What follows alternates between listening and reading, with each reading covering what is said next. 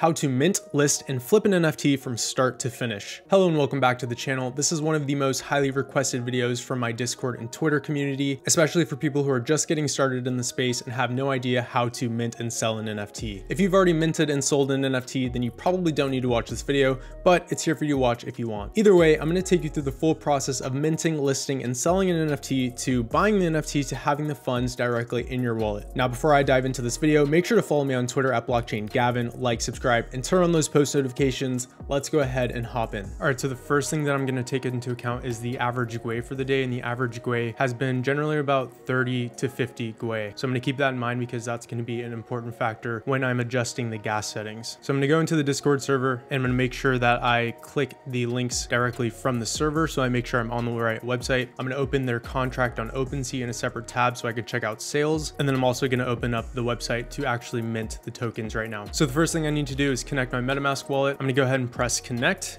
And then since I'm on the whitelist, it should let me mint 2 of these. So I'm going to do 2 quantity. I'm going to click mint, and then it says 0.13 for the transaction. The gas fee is only $37. These are highly optimized contracts, but I'm going to go ahead and set it down for 40 GUI just because there's no rush. We have 24 hours to mint these. So I'm going to go ahead and confirm the transaction. And that way I'm not spending an unnecessary amount on gas. So I pretty much do this for all transactions when GUI is low. That way I'm saving as much money as I can on gas fees, which is typically a couple $1,000 a month because it definitely adds up. In this case, the contracts are highly optimized. It looks like they used ERC 721A, which is Azuki's protocol, which is open source for anyone to use. It's a highly optimized contract for very low gas fees, and it's just much more efficient. Okay, so it looks like the floor is actually 2 to 3 Ethereum. So what I'm probably going to do, looking at this activity, is I'm going to go back into my transaction and speed it up because GUI isn't coming down to the level I sent it at. And as more people start buying these up and minting theirs, GUI is only going to get higher. So currently on the contract, we can see all the mints that are going through as well as atomic match, which means whoever's purchasing the token. So someone just bought one for 3 Ethereum, which is pretty crazy. Someone just FOMO'd into that extremely hard. I don't know why someone's paying 3 Ethereum. This is probably going to dip under 2 ETH for a while, but what it looks like is this is probably going to maintain around 1.75 to 2 Ethereum. So what I'm going to go ahead and do right now is speed up my transaction because I told myself that if the floor price was a 1.5 to 1.75 on these, then I was going to go and take profits on one, considering this was a 0.069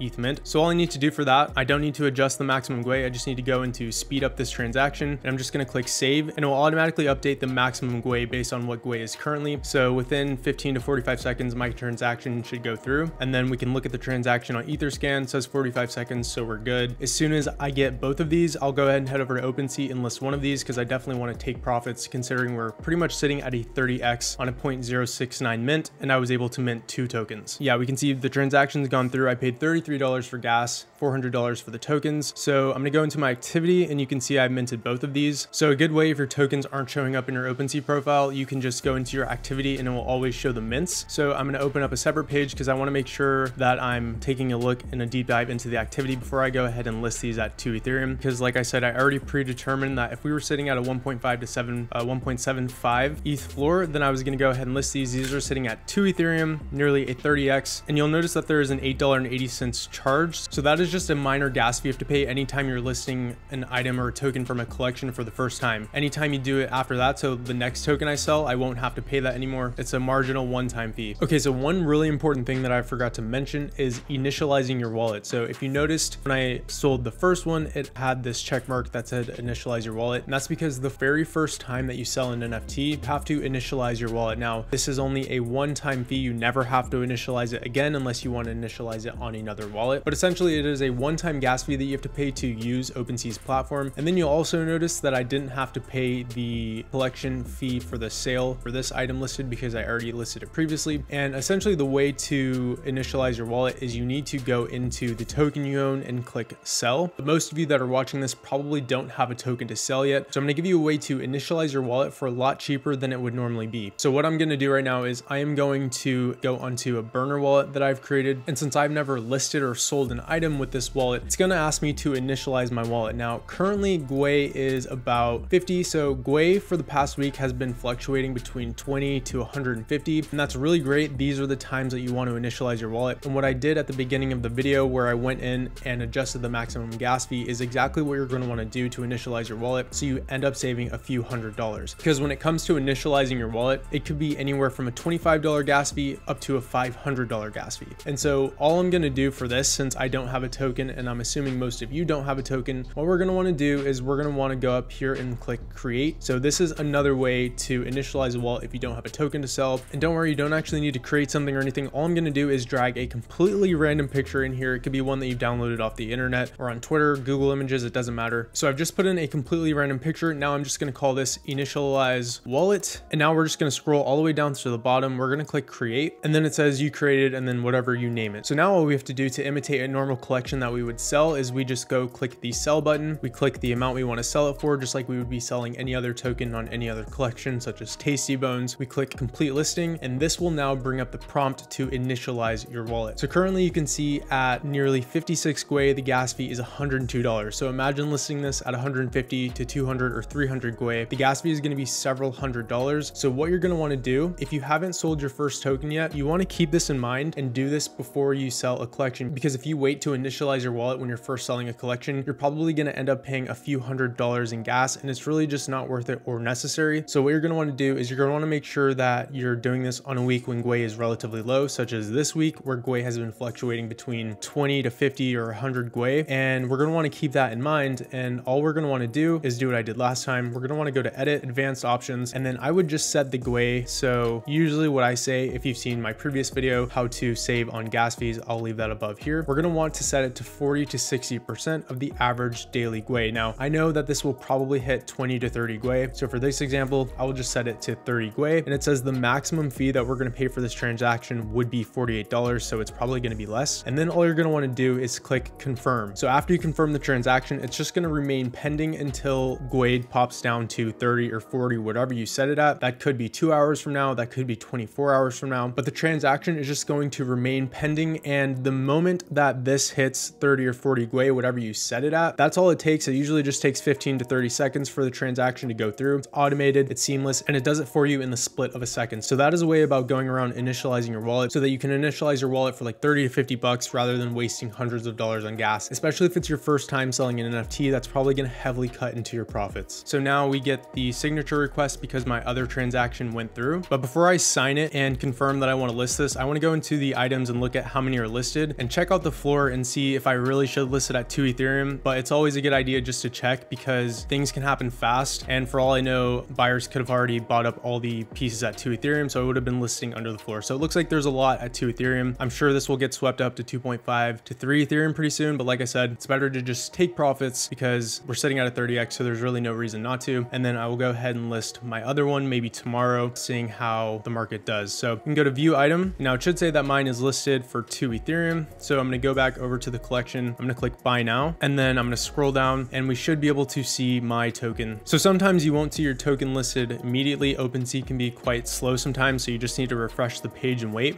We're going to notice that once it does show my token, it's going to be quite low. It's going to be at like the end of the 2 Ethereum listings. And that's simply just because mine is one of the most recent listings. So it's going to get bumped to the bottom. So now I'm just going to go into the activity one last time and check out the sales because I know we're about to crush 2 Ethereum. And this is why I always join the mint. Even though I have 24 hours to mint mine on the whitelist, I always join the initial mint because that gives me the option to assess whether or not I should just take profits on one of my tokens, or maybe if I only minted one token, maybe I should just take profits on one token that I minted. Whereas if I waited to wake up at like noon and minted one of these, the floor price could have gone above 2 ETH and then crashed later on. So I always make sure that I attend the mint, whether it's 2 p.m. or 4 a.m. I went to bed at 4 a.m. and now it's 6:25 a.m. So I didn't get much sleep, but I just wanted to make sure that I was able to mint these and then list them if they were at a high enough floor price to where I was comfortable taking profits on at least one of my tokens. And then I'm going to hold the other one post public sale to see if the second wave of FOMO pushes these up to 3 or 4 Ethereum. So this is my token right here listed 3159. You can see it's at the bottom of the 2 Ethereum listings, and that's because I listed it later. All right, so it's been a couple minutes. I'm going to go into the activity, and yeah, you can see we've already crushed 2.2 Ethereum. So mine has definitely been bought up. If I open up my wallet, we should see it update. So there's over 2 Ethereum in it. And really quickly, I want to show you the original transaction that I placed, it's just gonna say dropped and replaced once I refresh it. And that just means it got dropped and transferred over to a different transaction since I sped up the GUI. So I didn't pay that fee. I only paid the gas fee on the original one that went through for $33. So now I'm just gonna hop over to my profile. I'm gonna go to activity, and that way we can quickly see the sale went through. So it says me to Beastie Boy. So now I'm just gonna go into activity and look for the one that I actually listed, so I could show you that it says you to someone else. So right here we can see my transaction. It says you 2 minutes ago for 2 Ethereum to Beastie Boy. So that's it for now. I'm gonna go back to sleep, and then I'll wake up later, see what the floor is. And one very last thing that I'd like to add when it comes to minting NFTs, and why I always participate in the mint directly, is because you never know if the project is gonna get exploited, if the contract is gonna get exploited. So it's pretty rare. It doesn't happen that often, but imagine you go to mint, you're on the whitelist, you go to mint your tokens only to find out the entire project has been sold out, but the whitelist is still going. So how does that happen? Well, sometimes contracts get exploited. So it's uncommon, it's unlikely. Most projects have their contracts, you know, nice and ready to mint and for the process to go through seamlessly. But again, you never know what's going to happen. And at the end of the day, if you're not able to mint your tokens, life is going to go on. The project is just going to say sorry, but things are just going to keep on happening as they would. So you don't want to be caught in that situation. You want to make sure that you attend the mint if you can, set a pending transaction anyway, just so you at least have a transaction that is going to go through, just in case anything were to happen. If the contract gets exploited, you get your mints in and you don't have to worry about anything else. But that is it for this video. That's pretty much everything you need to know when it comes to minting, listing, and selling an NFT, from minting the token to listing it, selling it, and having the funds directly in your wallet to do whatever you want with. I would highly recommend you then transfer your funds, if you're just going to keep it in there, to a hardware wallet, the bulk or majority of it. Make sure to follow me on Twitter at blockchaingavin. Like, subscribe, turn on post notifications. I'll catch you guys in the next video.